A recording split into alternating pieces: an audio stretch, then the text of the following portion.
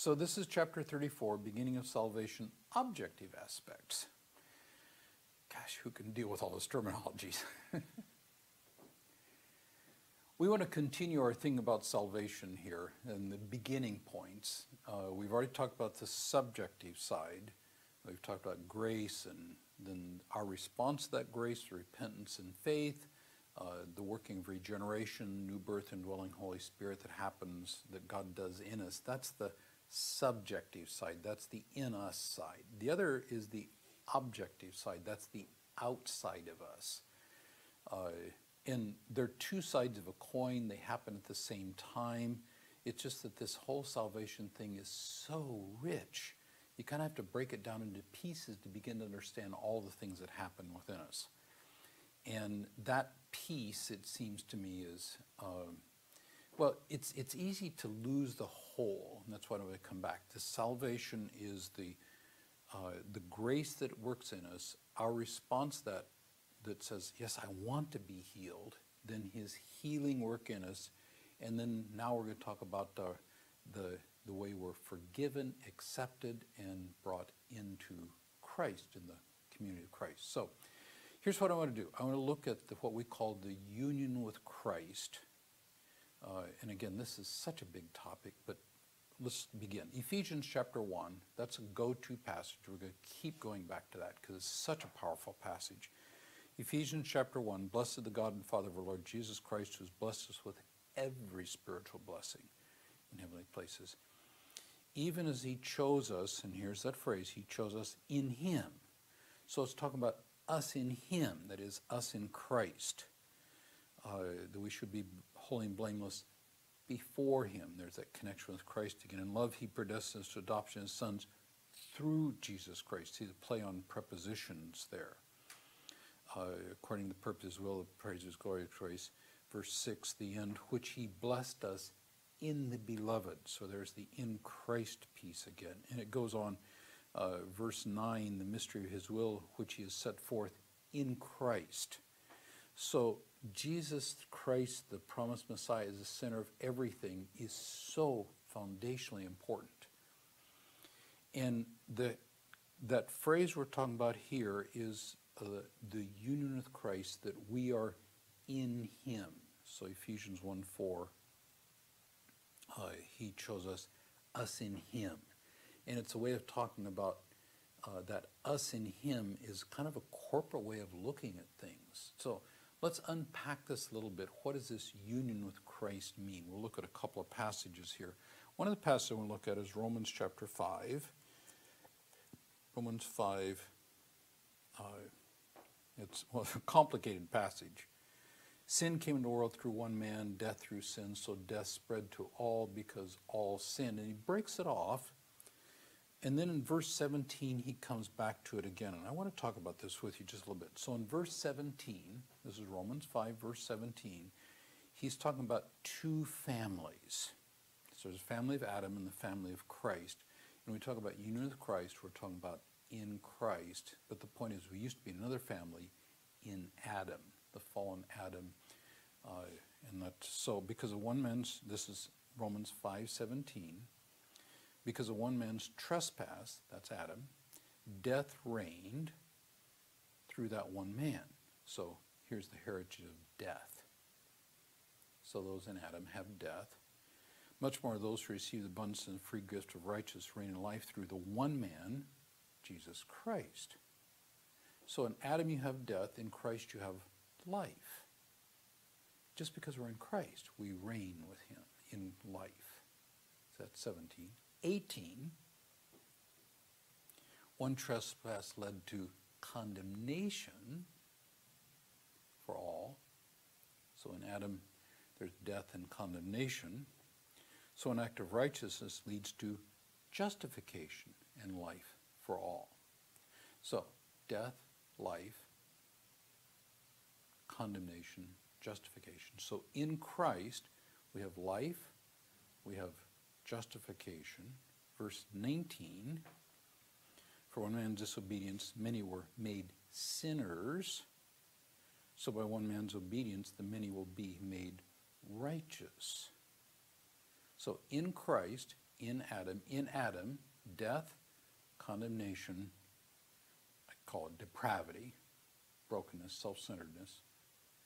But in Christ, and because we're in Christ, we have life, we have justification, and we are righteous character. This is what we call sanctification, I think. In Christ. Amazing stuff. Life, justification, acceptance, righteousness, holy and blameless. You see, those are just the us in Christ truth, union with Christ. Look at one more passage here as we just do a quick look at this. If we look at Colossians chapter 3, such a powerful passage. Wish I had like an hour to unpack this. If then you have been raised with Christ, and this isn't, maybe it's going to happen, it's since you have been raised with Christ. It's talking about believers, people who have done the repentance and faith. You have been raised with Christ. Therefore, seek the things that are above. So, raised, command, factor, promise. Yeah, look at it, Colossians chapter 1, Colossians 3:1. If you have been raised with Christ, command, factor, promise. Yeah, that's a fact. Past, present, or future. You have been raised with Christ. Okay, that's past, it's a past fact. Then he goes, seek the things that are above. Okay, command, factor, promise. Yeah, that's a command. Past, present, or future. Seek the things. What's a present? Is it presence once or present ongoing? Is present ongoing because we've been raised with Christ, because we're in him. Therefore, we seek Christ-like things. Set your mind on things above. But look at verse 3. You have died. Your life is hidden with Christ. There's a union with Christ again, in God. So in Christ your life appeared, you'll also appear in glory. So that is the fact, past fact. You have died. Your life is hidden with Christ. And then verse 5, it has a command. Put to death that which is earthly in you. And it lists some nasty things there. So the fact is that you've died with Christ. The command is put to death all this stuff. Now, are we dead, or are we going to put ourselves to death? And that's kind of what we're unpacking here. Look down at verse 8. Now you must put them all away, and it has another nasty list there. Anger, wrath, malice, don't lie to one another. Seeing that you have put off the old self. So I'm putting off, but I have put off. In verse 10, and have put on the new self. And verse 12, put on these things. Now, what is it? I have put on, but I am putting on? What's the relation between those? I have died, but I've got to put to death? What's happening here? I think what's happening, and this is important, is that in Christ, when I go from in Adam with death and condemnation and depravity, when I go from there to in Christ, life, justification, righteousness, I'm either in the family of Adam or I'm in the family of Christ. I'm either in darkness or I'm in light. I'm either under the power of Satan or I'm under the power of God. That's Acts 26:20. If I'm in Christ, that is 100% done like that when I go through conversion. That's a conversion package thing. I am no longer in Adam. I'm no longer in condemnation. I'm now in justification. So I am in this new family. And that's the union with Christ. This new family, this new kingdom is in Christ. And because of that, I have regeneration, those subjective things we've talked about.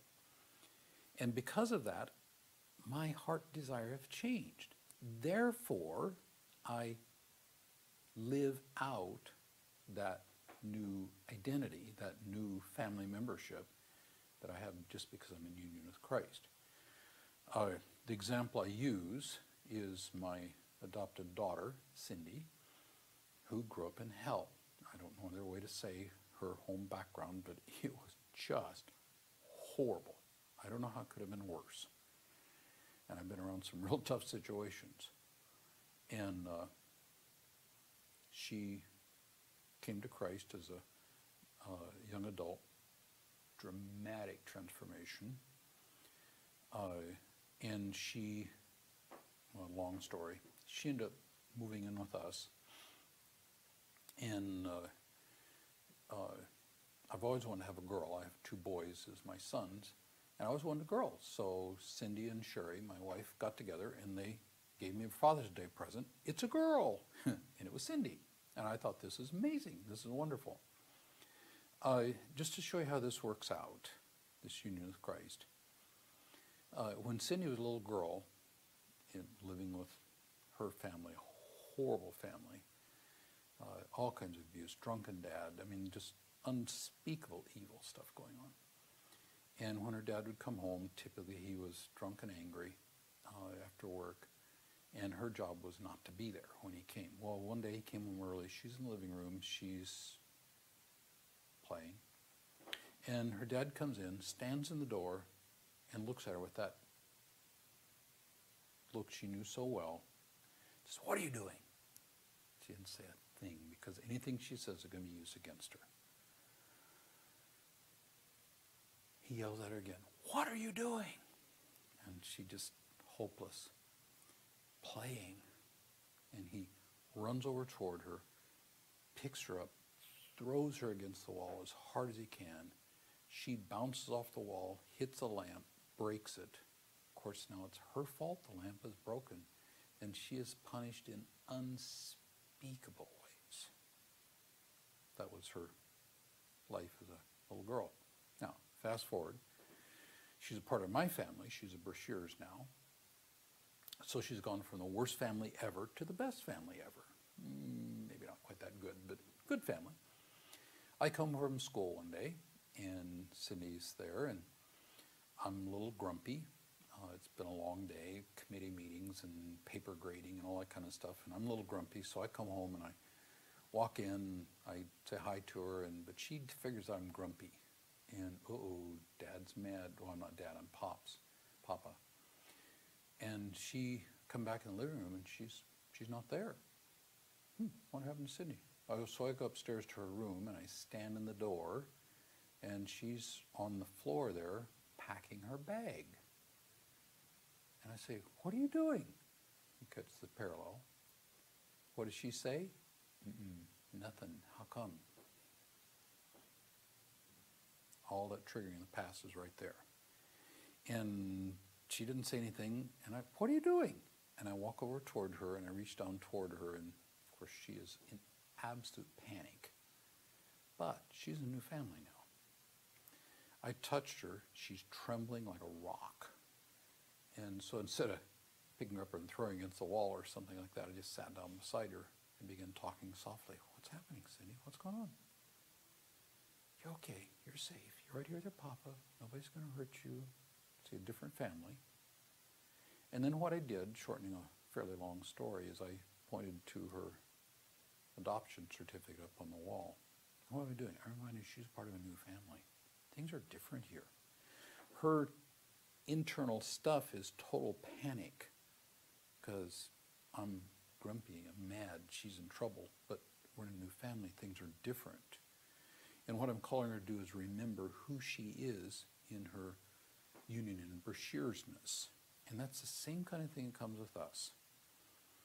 There are all kinds of accusations that come from the world of flesh and the devil. It says, "You're never going to make it. You're such a, all those kind of things. You can't do anything right. You're so fat. You got to pay. What have you done?" That's the world of flesh and the devil. And our response is to try to deny what we did, or make excuses for what we did, or do something good to make up for what we did, something like that. But see, if we understand union in Christ, we have a different response to that. I don't have to deny what I did. I did it. I did it. But instead of having to pay the price for it,